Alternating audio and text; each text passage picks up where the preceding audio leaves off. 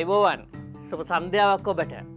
රටින් රටට සුන්දරත්වය හොයාගෙන ඔබත් එක්ක ලෝකෙ වටේ කරන සංචාරයට අදත් බොහොම ගෞරවයෙන් ආදරයෙන් ඔබව පිළිගන්නවා. කොහොමද ගෙවුණු සතිය ඔබට? අපි විශ්වාස කරනවා ඊටාම සතුටින් සාර්ථකව සහ ඵලදායී ලෙස පසුගිය සතිය ඔබ ගත කරන්න ඇති කියලා. වෙහෙසකර සතියකට පස්සේ විවේකී සතියන්තේ බොහෝ දිනෙක බලාගෙන පුංචි හරි විවේකයක් ගන්න. ඉතින් අන්නේ විවේකය අර්ථාන්විතව ගත කරන්න දේශඥයත් එක්ක එකතු වෙන ඔබව නැවත වතාවකට බොහොම ආදරයෙන් ගෞරවයෙන් අපේ වැඩසටහනට පිළිගන්න අතරේ මෙලෑස්තිය අද දවසේ සංචාරය ආරම්භ කරන්න.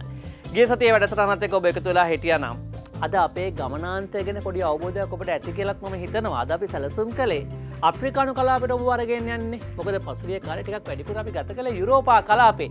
ඒ නිසාම අපි හිතුවා මෙවර ඔබ අප්‍රිකානු කලාපයේ පැත්තට අරගෙන යන්න ඕනේ කියලා. විශේෂයෙන්ම පසුගිය දවස්වල අපේ Facebook පිටුවට ඔබේ පණිවිඩ විශාල ප්‍රමාණයක් ඇවිල්ලා තිබ්බා. යුරෝපා කලාපයෙන් පිටත අප්‍රිකානු කලාපයට ආසියානු කලාපයට සංචාරය කරනත් ආසයි කියලා. මෙන්න මේ සියලුම කරුණු කාරණා සලකලා බලලා තමයි අපි මේ සතිය ඔබ අප්‍රිකානු කලාපයට එක්කගෙන යන්න තීරණය කළේ. මොකද කියන්නේ? අද අපි යමුද අප්‍රිකානු කලාපයේ සුන්දර ටැන්සානියාවට. ටැන්සානියාව කියන්නේ අප්‍රිකානු කලාපයේ පිහිටා තියෙන ඉතාම සුන්දර රටක්. ඒ වගේම වැඩි මාධ්‍යහරා කතාබහට ලක් නොවෙච්ච රටක්. ඒ නිසාම අද දවසේ දේශාට්‍ය වෙන්නේ සුන්දර ටැන්සානියාව වෙනුවෙන්. ඉතින් ඇයි තවත් අපි කාලය අරගන්නේ? අපි යමු නොදුරු සුන්දරත්වයක් හොයාගෙන එන්න අප්‍රිකානු කලාපයේ සුන්දර ටැන්සානියාවට. මෙන්න මේ විදිහට.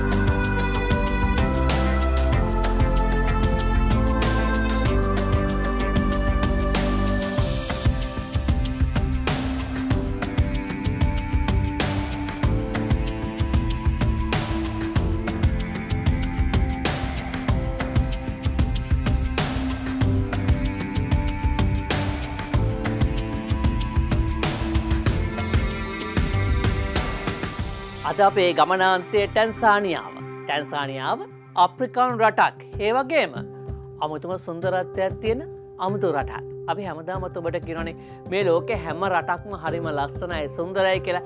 ඒ රටවලට තියෙන්නේ ඒ රටවලට ආවේනික සුන්දරත්වයන්. අප්‍රිකාවේ ටැන්සානියාවත් අන්න එහෙම රටක්. අප්‍රිකාවේ තියෙන ඒ සුන්දරත්වය, ඒ රළු බව, කටුක බව, ඒ කටුක බව ඇතුලේ හැංගිලා තියෙන සුන්දරත්වය ටැන්සානියාව ලස්සන පුදුම විදිහට වැඩි කරලා තිනවා. අපි කතා කරමු මේ සියල්ල ගැන. ටැන්සානියාව එහෙම නැත්නම් ටැන්සානියා එක්සත් ජනරාජ්‍ය ස්වාධීන රටක්. මේ පිහිටලා තියෙන්නේ අපේ රටින් ඉඳලා ගත්තොත් එහෙම කිලෝමීටර් 5326ක් ඈතින්. ඉන්දියන් සාගරයට මායිම්ව නැගෙනහිර අප්‍රිකානු කලාපේ අප්‍රිකාවේ මහා විල් වලට නැගෙනහිර පැත්තට වෙන තමයි ටැන්සානියා පිහිටලා තියෙන්නේ. තවත් අසල්වැසි රටවල් කිහිපයක් එක ටැන්සානියාව තමන්ගේ දේශ සීමා මායිම් බෙදා හදා ගන්නවා. ඒ රටවල් තමයි ටැන්සානියාට උතුරින් කෙන්යාව, ඒ වගේම උගන්ඩාව, බටහිරින් රුවන්ඩාව ඒ වගේම බුරුන්ඩි රාජ්‍ය අපිට හඳුනා ගන්න පුළුවන්. දකුණින් සැම්බියාව, මලාවි, මොසැම්බික් රාජ්‍යයන්.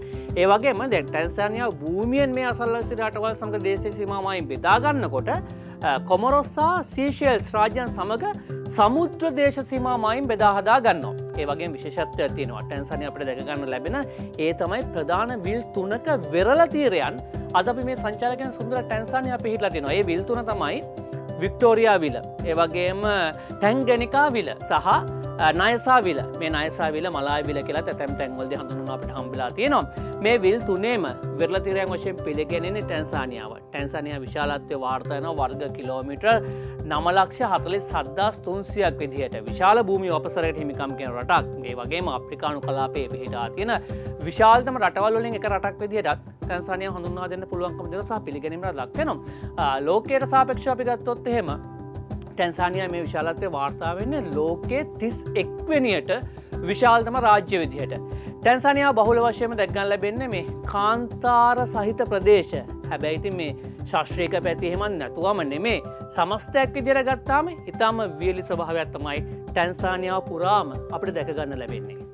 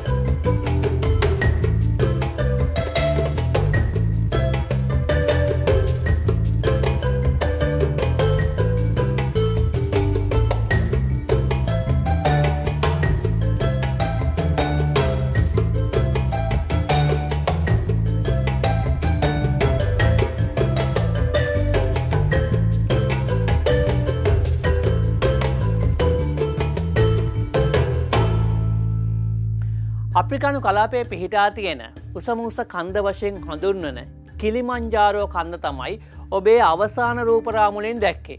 කිලිමන්ජාරෝ කන්ද පිහිටලා තියෙන්නේ අද අපි මේ සංචාරයකෙන් ටැන්සානියාවේ. මුළු අප්‍රිකාවටම පේන මේ උසමූස කන්ද ටැන්සානියාට ලොකු ආඩම්බරයක්. ඒ වගේම ආභරණයක්. කිලිමන්ජාරෝ කන්ද කන්දක් විතරක්ම නෙමෙයි ඒක ටැන්සානියාවේ සංකේතයක්. මේ උස කන්ද මූලික කරගෙන කිලිමන්ජාරෝ ජාතික වනෝද්‍යානය ඉදි කරලා තියෙන ටැන්සානියා ආඩම්බරය තව තවත් මහා ඉහළින් ලෝකෙට විදහා දක්වන්න පුළුවන් වෙන විදිහට. ඒකයි ටැන්සානියාවේ තියෙන විශේෂත්වය. මේ වෙනකොට ටැන්සානියාවේ ජීවත් වෙනවා මිලියන 66කට ආසන්න පිරිසක්. මේ ජනගහනය සම්බන්ධ වෙන විශේෂත්වයක්. ඒ තමයි වෙනත් කලාපවල තියෙන ජනගහන ව්‍යාප්තිය තාම අඩු වගේක. එහෙම නැත්නම් අඩු වෙමින් යන ස්වභාවයක. හැබැයි අද අපි මේ සංචාරකයන් ටැන්සානියා දැක් ගන්න ලැබෙන්නේ ඊට වඩා හාත්පසින් වෙනස් විදිහේ ස්වරූපයක්. ඒ තමයි 2022 සහ 2023 අතර ටැන්සානියාවේ ජනගහනය මිලියන 1.9කින් ඉතා ඉහළ අගයකින් වර්ධනය වෙනවා. වසරක් ඇතුළත 30%කට ආසන්න විශාල අගයකින් ටැන්සානියාවේ ජනගහනය වර්ධනය වෙලා තිනවා. අනෙක් රටවල ජනගහන ව්‍යාප්තිය අඩු වෙමින් යද්දී ඍණාගයක් ගනිද්දී අප්‍රිකානු කලාපයේ ටැන්සානියාවේ දැක ගන්න ලැබෙන මේ ක්‍රමික වර්ධනයක් සහිත ජනගහන ව්‍යාප්තිය එක්තරා විදිහක සුවිශේෂී කාරණයක්. ඒතකම මේ මිලියන 66කට ආසන්න ටැන්සානියා ජනගහනෙන් 50.6ක් කාන්තා නියෝජනයක් තියෙන කාන්තාව. එතකොට පිරිමි පාර්ශව නියෝජනය වෙන්නේ 49.4ක් විදියට. ඒ වගේම ටැන්සානියාව දේශපාලන ගැන අපි ටිකක් වැඩිපුර කතා කරන්න ඕනේ. දේශපාලන නායකත්වයක් ටිකක් විශේෂයි. ඒ ගැනත් අපි කතා කරමු මේ රූපරාමු බලලා එතනින් පස්සේ.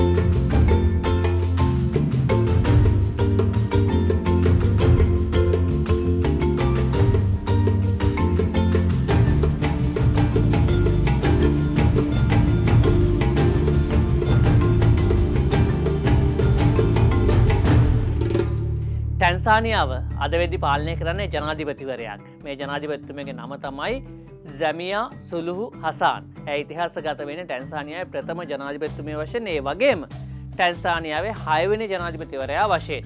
මේ ජනාධිපතිතුමිය බලයට පත් වෙන 2021 අවුරුද්දේ මාර්තු මාසේ 19 වෙනිදා. ටැන්සානියාවේ අගනුවර තමයි ඩොඩෝමා නගරය.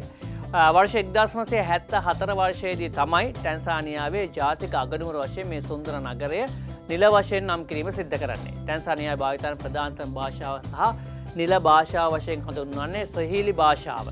මේ ස්වහීලි භාෂාවට පස්සේ බහුල වශයෙන් භාවිත වන අනෙක් භාෂාව තමයි ප්‍රංකා භාෂාව. මේට අමතරව තවත් ප්‍රාදේශීය භාෂාවන් කිහිපයකුත් ටැන්සානියා භාවිතා වෙනවා. ඒ වගේම ඉංග්‍රීසි භාෂාවත් භාවිත කරනවා යම් යම් ප්‍රමාණවලින්. විශේෂත්වය තමයි මේ ජාත්‍යන්තර භාෂාවක් වශයෙන් හඳුන්වන ඉංග්‍රීසි භාෂාවට වඩා මේ රට ඇතුලේ ස්වදේශීය භාෂාවන් භාවිතා වීම. ඒ කියන්නේ ස්වහීලි භාෂාව සහ ප්‍රංකා භාෂාව. හරි, ඒ තමයි ටැන්සානියාවේ මූලිකම තොරතුරු ටික. දැන් මේ අවධානය යොමු කරන්න හදන්නේ මේ අප්‍රිකානු රාජ්‍යයේ ආර්ථිකය ගැන තොරතුරු ටිකක් හොයාගෙන යන්න. ලෝකයේ ධනවත්ම රටවල් ලැයිස්තුව ගත්තාම අන්නේ ලැයිස්තුවේ ටැන්සානියාව වෙන ටිකක් පහළට වෙන්න. හරියටම කියනවා නම් ටැන්සානියාව තියෙන ලෝකයේ 164 වෙනියට ධනවත්ම රටවල් ලැයිස්තුවේ ඇතුලේ. ටැන්සානියාව ධනවත්ම රටවල් අතර ඒ කියන්නේ ටිකක් ඉන්නේ පිටිපස්සට වෙන සාපේක්ෂව අනිත් රටවල් වලට අපි සංචාරය කරපුව අනිත් රටවල් එක්ක සංසන්දනාත්මකව බලද්දී ටැන්සානියාවේ ආර්ථිකය කුෂ්කර්මාන්තයේ මත විශාල වශයෙන් නොදා පවතින සහ අඩු සහ මැද ආදායම් ආර්ථිකයකින් සමන්විතලා තියෙන රටක් විදිහට තමයි අපිට හඳුන්වා දෙන්න පුළුවන්කම තියෙන්නේ. ටැන්සානියාවේ ආර්ථිකය 1985 ඉඳන් විධාන ආර්ථික පද්ධතියකින් නම් වෙළඳපොළ ආර්ථිකයක් දක්වා සංක්‍රමණය වෙමින් පවතින ස්වභාවයක් තමයි මූලිකව දැක ගන්න ලැබීම අපිට වාර්තා වීම එක හොයා බලා ගන්න පුළුවන්කම තියෙන්නේ.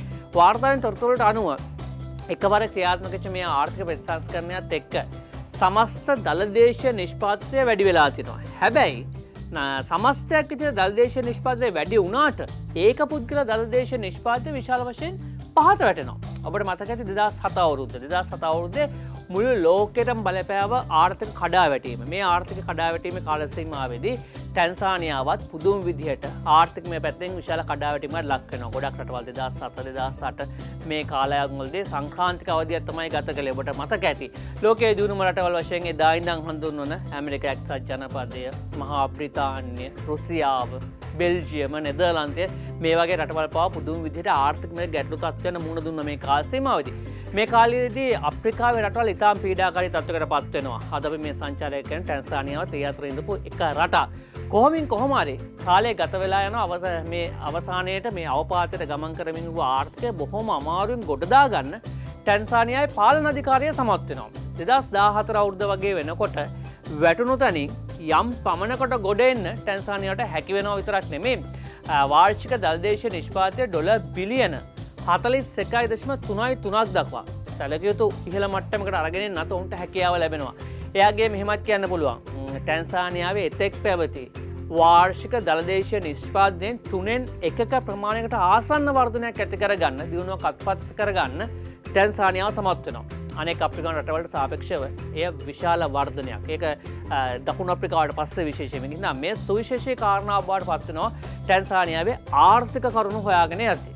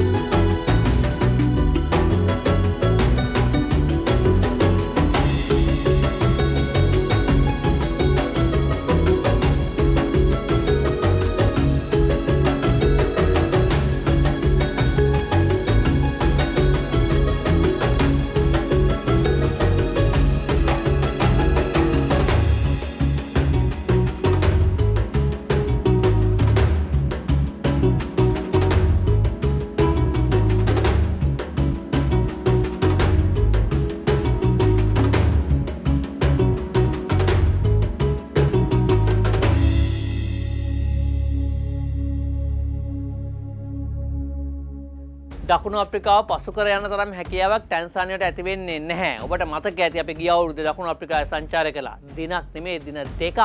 ඒ සංචාරයේදී වඩාත් සවිස්තරාත්මකව අපි කතා කළා අප්‍රිකානු කලාපයේ සමස්ත ආර්ථිකයේ හැසිරීම ගැන සංසන්දනාත්මකව. ඔබට පුළුවන් වැඩිදුරටත් අප්‍රිකානු කලාපය ගැන තොරතුරු අධ්‍යයනය කරන්න ඉගෙන ගන්න කැමැත්තක් තියෙනවා නම් Jaya Tv Sri Lanka අපේ YouTube නාලිකාවට ගිහිල්ලා දකුණු අප්‍රිකානු සංචාරය නරඹන්න අපි ආරාධනා කරනවා ඔබට. ඒත් එක්ක ඔබට වැඩි තොරතුරු දැනගන්නත් පුළුවන් මේ අප්‍රිකානු කලාපයේ ආර්ථිකය ගැන. හරි අපි කතා කරමින් හිටියේ ටැන්සානියාව ගැන. දැන් ටැන්සානියාවේ ආර්ථිකය ගැන. මෑතකදී නිකුත් කරපු සංඛ්‍යා දත්තවලට අපි අවධානය යොමු කළොත් 2020 දී ටැන්සානියාවේ සැබෑ දළ දේශීය නිෂ්පාදිතය 4.8%කින් වර්ධනය වීම පැහැදිලිව දැක ගන්න ලැබෙනවා කියලායි මේ තොරතුරු වාර්තා වෙන්නේ. එයාගේ සටහන් වෙන 2019 ඉඳන් 2020 අවසාන වෙනකොට ඇමරිකානු ඩොලර් බිලියන 60.8ක ඉඳන් ඇමරිකානු ඩොලර් බිලියන 64.4ක වර්ධිත අගයක් විදිහට මේ ආර්ථික වර්ධනය හඳුන්වන්නේ කෙන්යාවට පස්සේ නැගෙනහිර අප්‍රිකාවේ දෙවන විශාලතම ආර්ථිකය වශයෙන්. ඒ වගේම උපසහාරා අප්‍රිකාවේ 7 වෙනි විශාලතම ආර්ථික වශයෙන් හඳුන්වන අද අපි මේ සංචාරය කරන ටැන්සානියාව. දැන් මේ ටැන්සානියාවේ සමස්ත අප්‍රිකානු කලාපයත් එක්ක සංසන්දනය කළොත් පිළිගැනීමට ලක් වෙන්නේ අනෙක් රටවලට සාපේක්ෂව ඉහළ ආර්ථික වර්ධනයක් ඇති කරගන්න සහ පවත්වාගෙන යන ප්‍රධාන ස්වාධීන රාජ්‍යයක් විදිහට මේ තත්ත්වය ලෝක බැංකු දත්වලට අනුව ගත්තොත් එහෙම පසුගිය වසර 5ක කාලයේ මන්දගාමී ස්වභාවයක් හැබැයි ස්ථාවර සහ පැහැදිලි වර්ධනයක් දැක් ගන්න ලැබෙන තත්ත්වයක් කියලායි තොරතුරු වාර්තා වෙන්නේ. හැබැයි පසුගිය කාලේදී මුළු ලෝකෙටම බලපාපු කොවිඩ් වසංගතය දරුණු විදිහට මේ අප්‍රිකානු රාජ්‍යයට ටැන්සානියාවට බලපෑම් කරනවා. වසංගත තත්ත්වයේ හින්දා ටැන්සානියාවේ ශ්‍රම වෙළඳපොළ ඒ වගේම නිෂ්පාදන ධාරිතාවයන් ඵලදායීතාවය පසුගිය වසර කිහිපයකින් 2022 ඒ වගේම 2020 වසරට සාපේක්ෂව ගත්තොත් 2022 අවුරුද්දේදී යම්කිසි කඩාවැටීමක් ලක් වෙනවා. 2022ට සාපේක්ෂව අපි 2020ට සාපේක්ෂව 2022 ගත්තොත් ආර්ථික වර්ධනය 4.5කින් ප්‍රතිශතයකින් අඩු වෙලා තියෙනවා. කොහොම හරි අප්‍රිකානු ආර්ථික විශ්ලේෂකින් නම් ප්‍රෝකතනය කරන්නේ මේ වසර අවසන් වෙන්න කලින් ටැන්සානියාව තමන්ගේ ආර්ථික වර්ධන වේගය නැවත 5% සීමාවක් දක්වා ඉහළට ගන්න පුළුවන්කමක් තියෙන රාජ්‍යයක් විදියට. ඒ වගේම ටැන්සානියා ප්‍රධානම කර්මාන්තයක් බවට පත් කරගෙන තියෙන ප්‍රධාන වශයෙන්ම කෘෂිකාර්මික සැකසුම් ඊට අමතරව කැනීම් ආශ්‍රිත කර්මාන්ත උදාහරණයක් විදිහට ගත්තොත් දියමන්ති, රන්, යකඩ, ඒ වගේම සිමෙන්ති නිෂ්පාදනය, තෙල් පිරිපහදු කිරීමේ සේවා සැපයීම, දැව ආශ්‍රිත නිෂ්පාදන, පොහොර නිෂ්පාදනය, ඇඟලුම් නිෂ්පාදන, ඒ වගේම ටැන්සානියාවේ අපනයන හවුල්කරුවන් බවට වුම්පත් කරගෙන ඉන්නවා අපේ අසල්වැසි රාජ්‍යයක් වෙන ඉන්දියාව, ඒ වගේම එක්සත් අරාබි එමිරාජ්‍ය, චීනය, ස්විට්සර්ලන්තය, කෙන්යාව, වියට්නාමය. ඒ අතර ආනයන හවුල්කරුවන් විතර අපිට හඳුනා ගන්න තියෙන්නේ එතනත් ඉන්නවා ඉන්දියාව, ඒත් එක්කම එක්සත් අරාබි එමිරාජ්‍ය, චීනය. මේ විදිහට තමයි මේ විශේෂම ටැන්සානියාවේ ආර්ථිකය මේ වෙද්දි විස්තරණය වෙමින් තියෙන්නේ.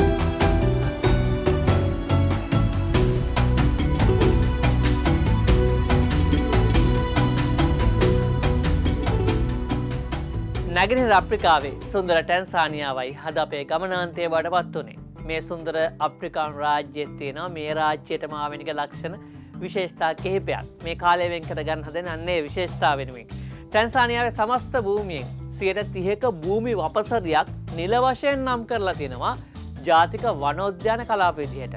ඒ වගේම ටැංගනිකා විල දැකලා තියෙනවද ඔබ? මේ දකින්නේ අන්නේ ටැංගනිකා විල. ටැංගනිකා විල කියන්නේ අප්‍රිකානු කලාපයට අයිති මහ විලක්. මේ මහ විල හඳුන්වන්නේ ලෝකයේ දෙවනියට පැරණිතම මිරිදිය විල වශයෙන්. ඒ වගේම පරිමාවතින් ගත්තාම ලෝකයේ දෙවන විශාලතම සහ දෙවන ගැඹුරුම විල වශයෙන් පිළිගැනීමටත් ලක් වෙනවා. ඔබට මතක ඇති බයිකල් විල. අපි බයිකල් විල ගැන සවිස්තරාත්මකව කතා කළා මීට කලින් දවසක. බයිකල් විලට පස්සේ තමයි ටැංගනිකා විල ලෝකේම අවධානය දිනාගෙන තියෙන විශාලතම සහ ගැඹුරු විල වශයෙන්. මේ ටැංගනිකා විල රටවල් කිහිපයක් කරහා ගලාගෙන යනවා. හැබැයි ඒ රටවල් අතරින් වැඩි හිමිකාරීත්වයක් භූමියෙන් තියෙන්නේ. අද අපි මේ සංචාරය කරන ටැන්සානියාවට. ටැන්සානියට අමතරව ටැංගනිකා විලේ හිමිකාරීත්වය දරන බුරුන්ඩි, ඒ වගේම සැම්බියාව සහ කොංගෝ රාජ්‍ය. මේ රාජ්‍යයන් අතරින් 41% ප්‍රමාණයක් හිමිකම තියෙන ටැන්සානියාවට. ඒ වගේම අප්‍රිකානු කලාපයට අයිති සැලකිය යුතු ප්‍රමාණයක හිමිකම් තියෙන ප්‍රධානම රටක් තමයි ටැන්සානියාව කියලා කියන්නේ. ඒ වගේම ටැන්සානියා හඳුන්වන්නේ දෙවන ලෝක සංග්‍රාමයට සෙබළ හමුදාවක් පිටත් කර යවපු ප්‍රධානතම අප්‍රිකානු රාජ්‍යයකින් එකක් විදිහට. දෙවන ලෝක සංග්‍රාමයේදී බ්‍රිතාන්‍ය හමුදාවට බ්‍රිතාන්‍ය ජාතිකයන් විතරක් සමන්විතලා තිබෙන්නේ නැහැ. බ්‍රිතාන්‍ය හමුදාවට තව රටවල හමුදා සෙබළු ඇවිල්ලා ගියා. තවත් යටත් විජිතයන්ගෙන් යටත් ජාතිකයන්ගෙන් ඔවුන්ගෙන් සමන්විත හමුදාවක් තමයි උන් සතු ඉන්දිය. අන්න ඒ විදිහට හමුදාව පිටත් කරලා යවපු ප්‍රධාන රටක් තමයි ටැන්සානියාව. කොටින්ම ටැන්සානියාවෙන් පිටත් කරලා යවූ සෙබළ කණ්ඩායම හැඳින්වුවේ The King's East African Rifle කියලා. ඒ කතාව නම් ගොඩක් දෙනෙක් දන්නේ නැති කරුණක් වෙන්නත් ඇති. කොහොම හරි ලෝක ඉතිහාසයේ ටැන්සානියාව ගැන තියෙන්නේ මේ වගේ කියවීමක්. හරි අපිට ටැන්සානියාවෙන් දැන් පිටත් වෙන කාලය ඇවිල්ලා. අපි අද ඔබත් එක්ක කාලේ ගත කළේ නැගෙනහිර අප්‍රිකාවේ සුන්දර ටැන්සානියා. වෙනද අපි සංචාරය කරන රටක් වගේ නෙමෙයි. අද අපි මේ සංචාරය දියත් කරපු රට. මේ රට වෙනස්, රටේ පරිසරය වෙනස්, රටේ ස්වභාවය වෙනස්. මේ වෙනස තමයි ලෝකයේ විවිධත්වය. මේ විවිධත්වයේ සුන්දරත්වයක් විදිහටම අපිට දකින්න පුළුවන් නම් අපි ජීවත් වෙන මේ පෘථිවිය මොනතරම් අපූර්ව තැනක් බවට පත් වේද කියලා අපිට කියා ගන්නත් බෑ. ඉතින් අපිට අවසරයි අදට ඔබේ නිවසෙන් සමුගෙන යන්න. හම්බෙමු ලබන සතියේ තව ලස්සන සුන්දර රාජ්‍යයකදී. මේ රාමුවෙන් එහා දේශපාලන වියමන දේශාටනේ ඔබට ජය.